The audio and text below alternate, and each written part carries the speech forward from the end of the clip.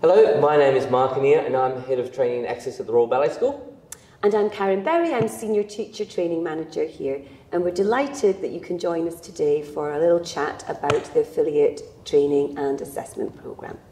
We're really excited that we've been able to launch this now, and we just wanted to talk you through what the inspiration for developing this program is and to answer some of the questions that we've been receiving from you, and so hopefully you'll get a little bit more information. Karen, can you think back about how this all started? Yes, well, it was many years ago actually, Mark, wasn't it? Yeah. And it's kind of grown organically, really, over the years. Yeah. But I think from both our perspective, I really do think that we thought, from hearing other teachers speak and from our own experiences working in the field, that we felt perhaps there was another way of approaching teaching children how to dance that perhaps wasn't so rooted in following a particular exercise or a particular syllabus. Yeah. From my perspective, when I see students come to audition, for example, for our associate programs or for our full-time training, that they're often not adaptable in different situations. They're very rooted in the one way of doing something, and this was a way of providing them with the opportunity to get broader experiences as well. Yes, absolutely. And again, from my own experience of teaching in the field, I really feel what really is important is stripping it right down to looking at that core skills. For example, coordination. It doesn't have to be taught using the arms in one specific way. It is great if we're able as teachers to be able to explore different ways of using the arms, and then that can be dependent on the child that you're teaching or the context that you're teaching within. So I also think that allowing that kind of flexibility will really help align the core values of our programme to children's needs, and that's really, really important. Yeah, and I think making it holistic as we're trying to do by not just focusing on a ballet technique, but also developing their knowledge about the art form, their knowledge about repertoire, their appreciation, their musicality, all those sorts of things are really important that they get to see what it is that they're working towards. Absolutely, and it does sadden me sometimes when, as you say, you see some children in auditions or perhaps out with, and you ask them, what's the music you're dancing from, and they don't know, or what inspired you. And I think sometimes as teachers, we're so keen to have children do things right that we're frightened sometimes to allow them to experiment, and perhaps what we think is doing wrong, it's actually them learning. So I think this programme is unique in allowing teachers, giving them permission to experiment. And we've also heard from a lot of teachers since launching the program how they feel that there is a need for something that is a different approach to what is available to them at this point in time. Absolutely. And again, it all stems back from that core values of what we're looking at. And the teacher is then free away from the constraints perhaps of having the children remember a specific way of doing it, to go with the flow of the class. And if they feel that the children need to develop a particular skill, you're free to do that without worrying, oh, I've got to continue because I've got to have them learning this section of the syllabus or the exam. So that flexibility actually empowers the teacher and allows children then to really have the skills to really delve deep into specific movement qualities or techniques, or as you say, repertoire or choreography, depending on what you wanted to teach. And it all relates to each other as well. You can take a section of repertoire to be able to inform what they're doing in the more technical aspects or even the appreciation. And I think that's important because children come to dance classes because they've been inspired by something they've seen, or they've seen dancers. It's not because they've seen a tongdu. Yes, exactly. Well, that's I think the other thing we noticed too. I think particularly over recent years that children's natural sense of movement is inhibited. So that sense of natural movement is getting a bit lost. So I think the program that we're developing will help them to undertake more natural ways of moving, and so it becomes more organic and ingrained in their body. So when they come to do something that is more technically precise and based, they've got a natural foundation below that to be able to build upon. Absolutely. It acknowledges children's motor development, looking at children's natural movement skills before then developing specialised skills. And there sometimes can be that need in wanting teachers to try and make things perhaps more aligned or more perfect before the children have actually fully experienced their free movement range. Exactly. We've been thinking a lot, even within our full-time training, about how soon should you be specialising in those specifics, and I think it can be later than we realise. Absolutely, we've got to build the foundations from an earlier age, but we don't have to hone it so precisely. It's really the specialised skills come from the natural movement, not taught as specialised skills from when they're younger. So, Karen, you've had your own recreational school for a number of years. Yes. How is this going to look in a school such as that? Okay, I think that's a great question. And I think for teachers working in the recreational sector, it will give them empowerment. Empowerment over what they teach, how they teach, when they teach, which is like a gift. Being able really to ensure then that you're really meeting the needs of your children, so you're not constrained by time or by specific content. You can really, truly match what you see in front of you.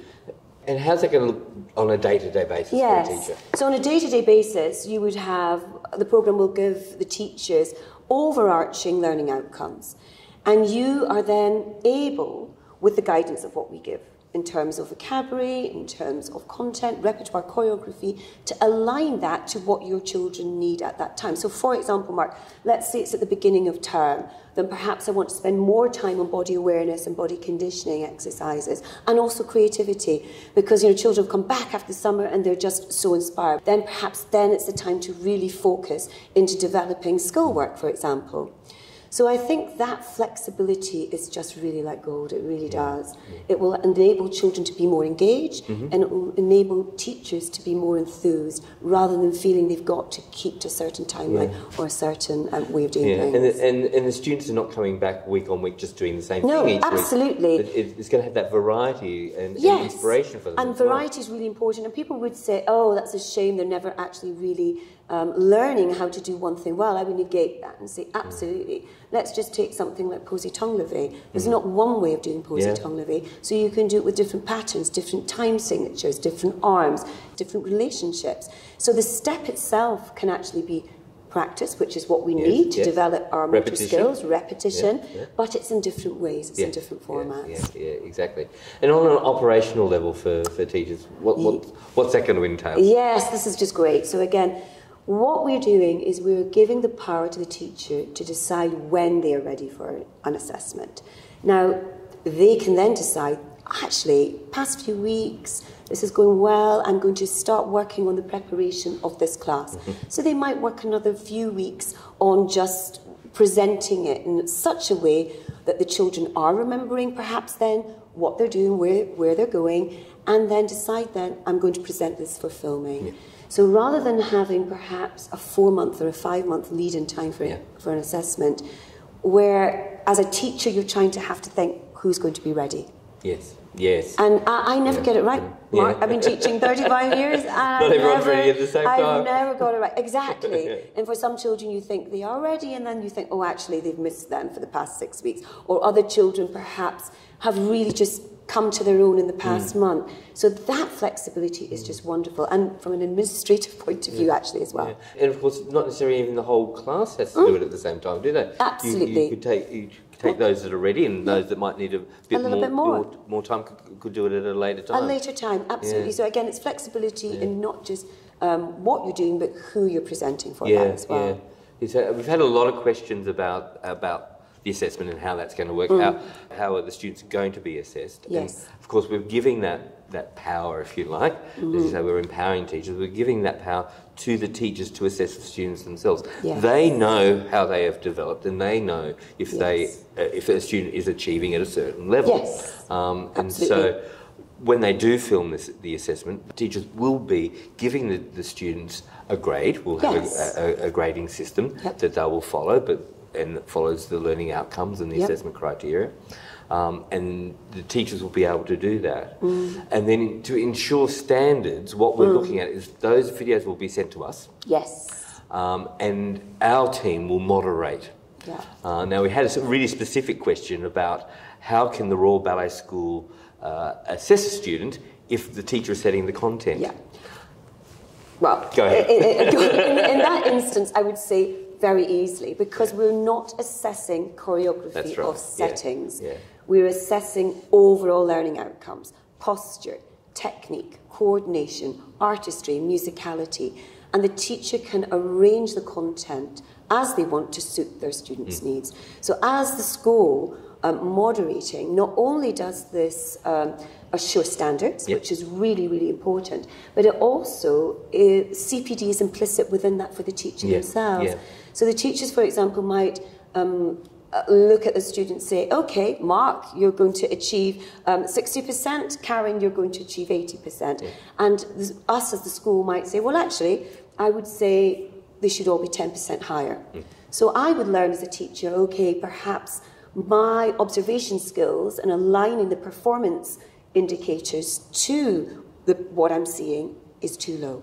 So I'm learning then how to align my observation skills to the criteria more accurately. It could work in the other direction, of course, as well. It could. And in that way, we're able to keep a standardisation across and be ensuring that all the teachers are working towards the same sort of standards. So it is a way of working in universities, for example, isn't it? Absolutely, and other educational establishments. And I do think teachers will welcome that. I would welcome being told, actually, you know, looking at your students you've presented, Karen, now I think perhaps just, you know, you're marking a little bit hard, why don't you try this? And telling them why. Yes, exactly. So it's getting some feedback rather than just being left and not knowing what you're presenting is of a suitable standard. And of course, this is the way we work within the school as well. Yes, absolutely. All our teachers, our associate teachers for assessments, our full-time artistic staff for the assessments for their students that they're teaching, they develop the content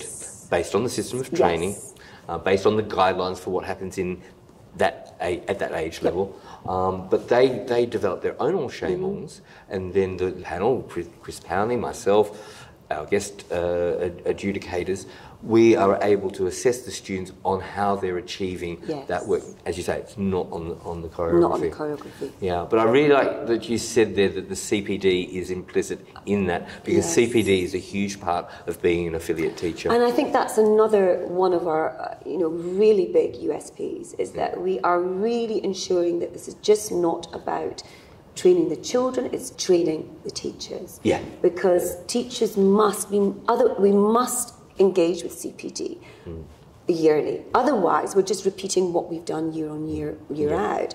And in order for us to be exemplary teachers, we must be able to reflect on what we've done and then adapt and change our practice. Yeah. How are we going to know that if we don't have any outside involvement?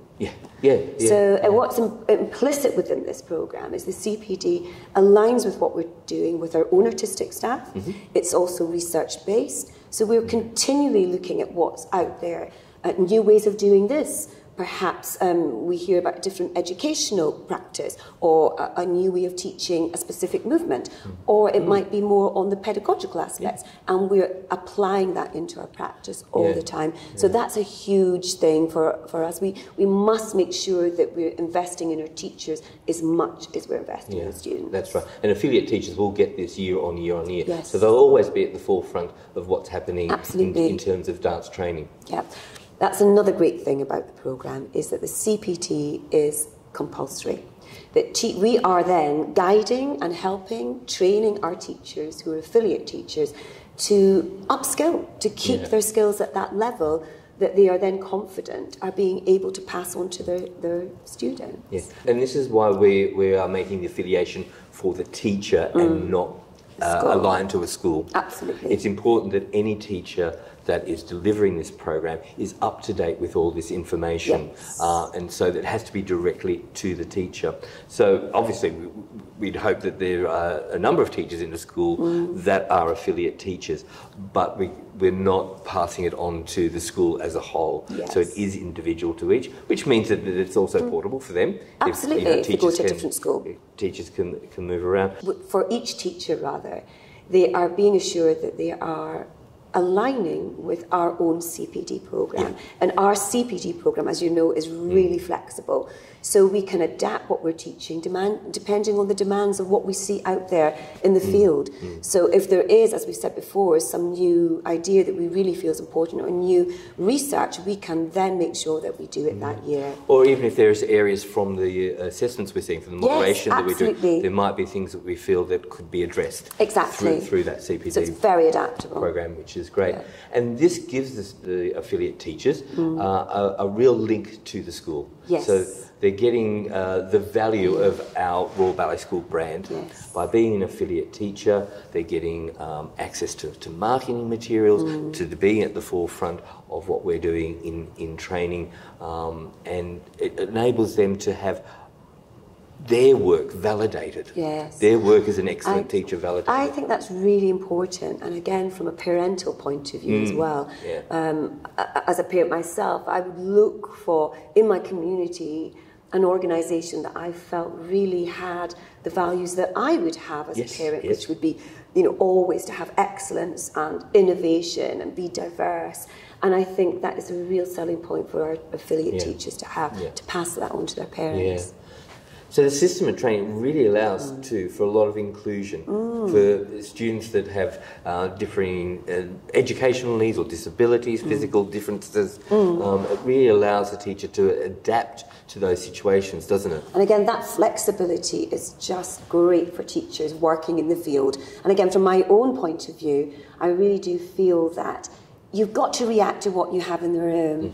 And so for some children, they may need some settings adapted in order that you can then make sure they are performing them to the best of their ability. And others, you might need to challenge them. So it really is depending. So for example, you might take an exercise such as an assembly, and for some children who I really feel need to work on posture placement, I might just take the arms in preparatory position or even here and just work on the step, ensuring that their body is stable and controlled. For other children who I feel their posture perhaps is quite firm, then I might add a port de bras to that as well. So because there's not any set settings, then you can adapt that as a teacher to your children's needs. That's right. And it can be within the one class too. Absolutely. You know, it doesn't have to be separated in groups. Everyone can be together, but you're differentiating as a teacher to the children's needs. Absolutely. And again, actually from a music perspective as well, being able to choose the music,